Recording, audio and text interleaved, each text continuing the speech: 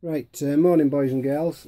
As you can see, I've put the engine down onto my little stand that I made, just so that I can show you a little bit easier now, because we're working on the top of the engine and it is getting heavier to move about as we add pieces. So what we're going to do today, we're going to put the cam followers in, we're going to put the cylinder head on, and then I'm going to assemble the rockers and show you in the next video about putting the rockers in and the push rods. But just for today's short video, we try and keep these jobs down to about 10 or 15 minutes. So today we're just going to do the cam followers. Now these are the cam followers, for those of you that don't know what they are. They're just, what they do is they sit on, they drop down into the block and they rest on the lobe of the cam, and as the cam turns round, the cam follower pushes it up into the bore like that, which in turn pushes your push rod, which in turn rocks your rocker, which in turn opens the valve. Now, some people put new ones in. I've never had the need to put any new ones in. These have been in here probably 50 years. They're not worn, they're not scarred. And there's no reason to not use them again. So it's a choice you make. You can put new ones in. I don't think you need it on a normal running car engine. What you're not going to be thrashing around. It's not a racing engine, as we said before. There's no reason why you can't use these cam followers again. So right, we'll start with the very basic now. Get your bit of assembly lube, and what you want to do is put a little drop of assembly lube on the bottom of your cam lobe, because that'll just help lubricate the cam till it gets. That'll just help lubricate the cam till it gets running with the oil circulating. Get your oil can. Give it a little dab of oil.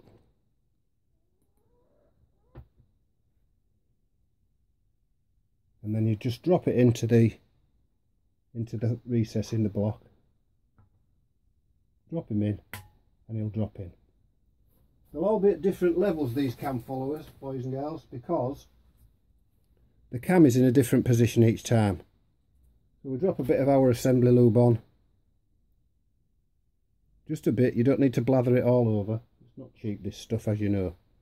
Just a little bit on the bottom of it. Give it a squirt with the oil. Obviously you clean all these cam followers up.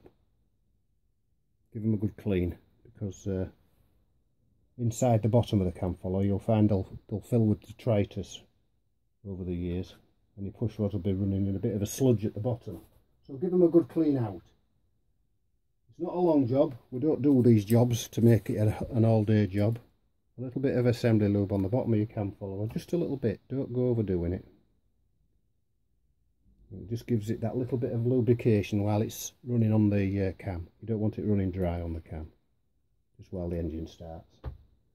Get some oil there, because that'll help it slip down into the bore in the block, into the drilling in the casting in the block.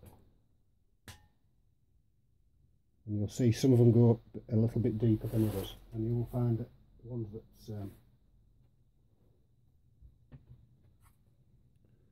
so again, a little dab of assembly lube on the bottom,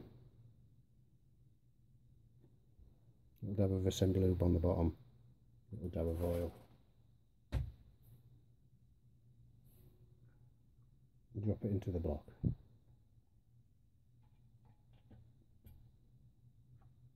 Some people say that you need to keep these cam followers in the order in which you took them out of the engine. Now, I don't believe that you need to do that. If you've dismantled the engine, there's absolutely no reason why you can't swap these cam followers about. You usually find that the people who want you to keep everything the same, they might very well say, well, it's the bed into the bars, and the bed into this, and the bed into that. You've rebuilt this engine right from scratch, so it's all new. It's all starting again. It's got to bed in again.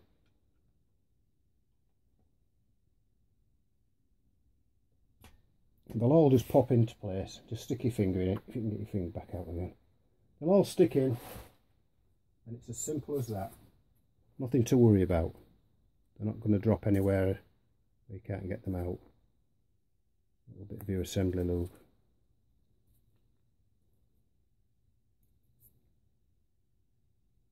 Just a bit, that's all you want. I use this driven assembly grease because I've never had a problem with it, and it lasts. It's a good viscosity, as they say.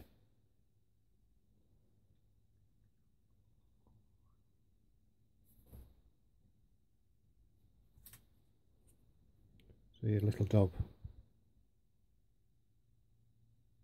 of assembly grease like that.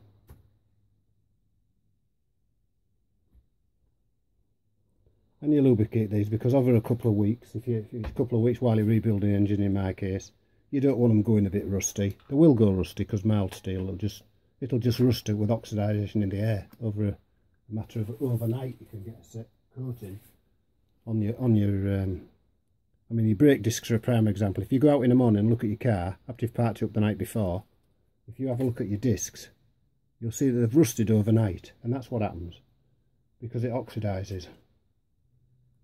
And then your brake pads will rub that off and you'll be none the wiser. So I just give them a little lubrication like that. They're all in place now. They're all in the block.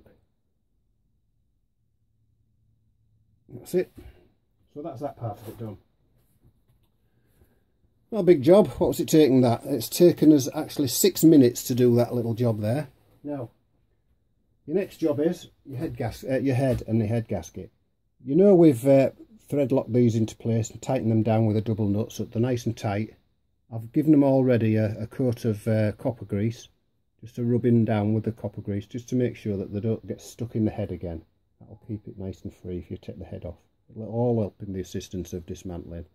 Make sure your surfaces are all nice and clean and flat, and I know these are. Now, you get what you pay for with the head gaskets, in my opinion. Now, this is from the Morris Minor supplier. And they cost a little bit more, but they're a better made gasket. This particular part seems to be more made up of a composite material that looks more substantial than a cheaper gasket, and that's where your gasket will go, in between these, because that's the weakest point, and it's very close together. Look, there's not very much separating it, probably less than a quarter of an inch, and on the block it's very narrow there, and that's your main part where your head gasket will go, just on those parts there. So you must be very... I'd rather pay more money. There's a crush part on it here, and I always put these gaskets copper side up. If you've bought a gasket that isn't a copper gasket, it usually will tell you which way to put it up, but if you buy a top quality gasket, you want copper side up, in my opinion. And that seems to be the general consensus. If you have a look on all the social media channels, it'll tell you copper side up. So we'll pop the gasket over the top of the head, and just to show you, the gasket will go either way. I always put them copper side up. You can see they've got well-made gaskets because they've got the copper going right through, and on the important parts it's sealed around with it. So drop your gasket on. Now, this particular gasket, I've not seen this before. This could be because it's a higher quality gasket, I don't know.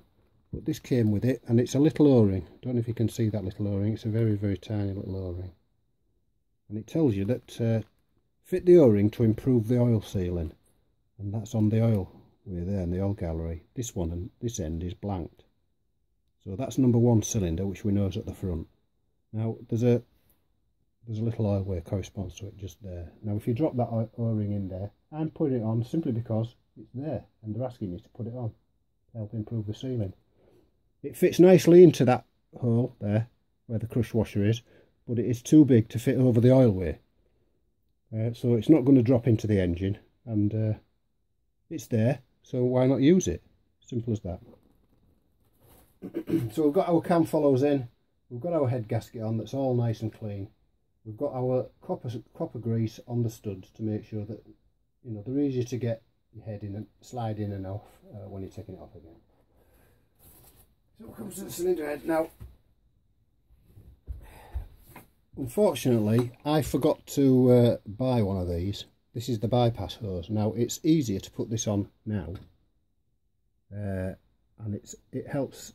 It's a bit easier to put it on before you put the head on, because there isn't much of a clearance between the head and the top of the water pump. But as I say, I forgot to get one of these. They're only a couple of quid, but when you're doing your rebuild, you'll put this on at this stage because it helps to do. It's easier to do it now rather than when the head's on. As the engine's out of the car, it's not a big job to do. when it's out of the car. It's more fiddly when it's in the car, obviously. You can't see what you're doing. But anyway, under normal circumstances, I would have put that on there now. But I'm not going to use this one again because it could be 50 years old, it could be 40 years old, it could be 10 years old. I don't know. It's really hard. It's not flexible, and it's likely that it would fail. So we'll get our cylinder head. Now, as you know, my cylinder heads have been machined. They've had a mill taken off the head face. The exhaust valves have been case hardened seats, reground into them and milled to fit, and they've all been relapped, the valves. Now I've got a guy, an engineer who does this for me. He charges me £180 if it's new valve. You buy the new valve stems from him, the valve seats. Sorry, the oil seals, the valve oil seals. They're about £2.50 for a set. Give him them. He machines it all, reassembles it, cleans it, shot blasts it, does everything for you. For £180 for me, and to me that is money well spent. Pop your head straight on like so. Drop him down. So these heads that I put on my engines, they'll all run on unleaded fuel. So that's the head in place. Cam follows in place, and all we've got to do just right now to finish off this little job is put our nuts on this side of the engine. We can't do this side simply because we haven't put our rocker gear on yet. And you'll find that when you've done the copper grease, your head bolts and nuts, they'll just all slide on very easily. You're not straining with anything. If you're putting them on finger tight, they'll all just fit on nice and easy. And we'll repaint these, clean them up and repaint them when we finish the engine off. So that's that side done.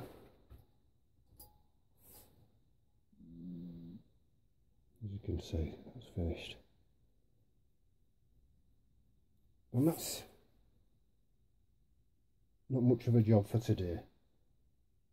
I'm going to pause the video and then I'm going to show you about the rockers and the push rods.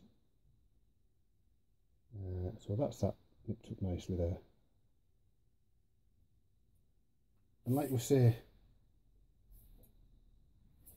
just finger tighten them down, and you know they're all going to go down. There's not a problem. So that's that 5 done. We've only got this side to do when we put the rocker on. So I'll pause the video for now and I'll come back and show you about the push rods. Right, what I want to show you now is a flat piece of board. I want to show you about checking your push rods. Because this engine was seized up when I bought it all them years ago, I can assume that it's bent one of the push rods. Now I want to show you how it's very easy to check whether your push rods are bent or not. So this is one of the known good push rods. You can see it rolls down there quite easily. It's not making any unusual noises and it's rolling down there nice and steady. The board's not tilted down like that, it's just barely tilted. And you can see that. Now I want to show you what happens when you put a bent push rod on. I don't know if you can see that. You can hear it, it's making a noise. And can you see the difference? See, look, it's rocking there. That should roll there.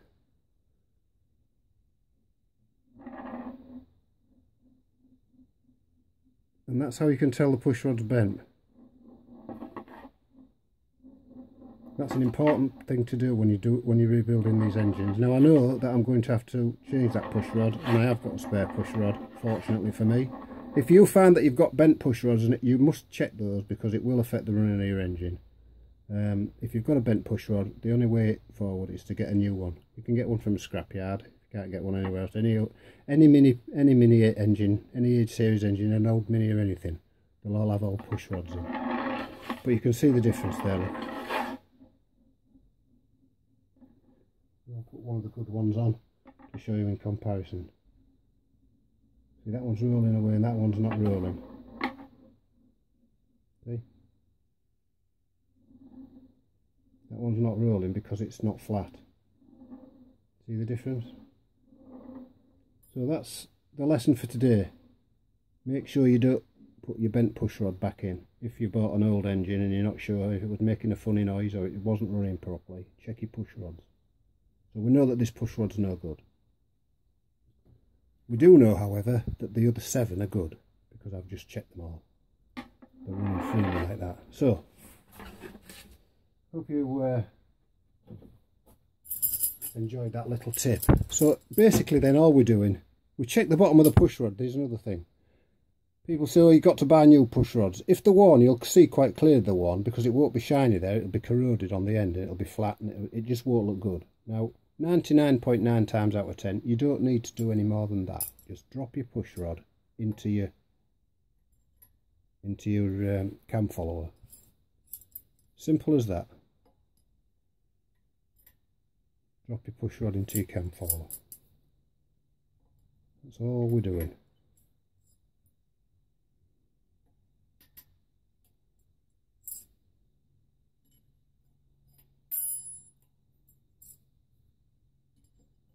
Now obviously in this case I can only put 7 in until I get the other push rod sorted out from a little list of parts. Now you can't see very clearly on this video, but this one is higher than that one. Don't worry about that, because the valves open and close, and like I said to you, the cam will turn at the bottom of the engine. The cam's turning like that. It pushes the cam follower up, what we've just slotted in, and that in turn lifts the push rod up and down like so, and that rocks the rocker, which is going to be on here, rocks the rocker, which in turn opens the valves. All those valves are closed now. The valve will open as this push rod comes up. It pushes an arm over, pushes the valve closed. So I'm gonna end the video for today, because we've done 17 minutes, and I think you need to confine to about 15 or so minutes. So I hope you've learnt something today. Importantly, the push rods. So that's just a 15-minute job. We've got the cam followers in, lubed them. We've got the push rods in. We've got our head gasket on with our little oil seal if you've got one. We've dropped our head on. We've put the push rods in. We've checked them for straightness, and we know how to watch for a bent push rod. That's the easiest way to do it. Just roll them on a board. You'll soon see straight away if one's bent. Don't put a bent push rod back in your engine. So I hope you're learning something on these little videos. And thanks very much for, I've got another couple of subscribers now. And thank you very much for subscribing to the channel. I hope you're liking what you're seeing, and I hope it's not a lecture and that you're actually learning. That it's not difficult to do these little engines, and you can do them with very minimal tools and you'll get a good job. So thank you very much for watching. If you like the channel, please subscribe. And I'll try and answer any comments if you like to comment. Again, I apologise if I've been sniffing a little bit. It's cold in this shed. I'm an old man, and from time to time you get a bit of a cold. So thanks for watching. Thank you.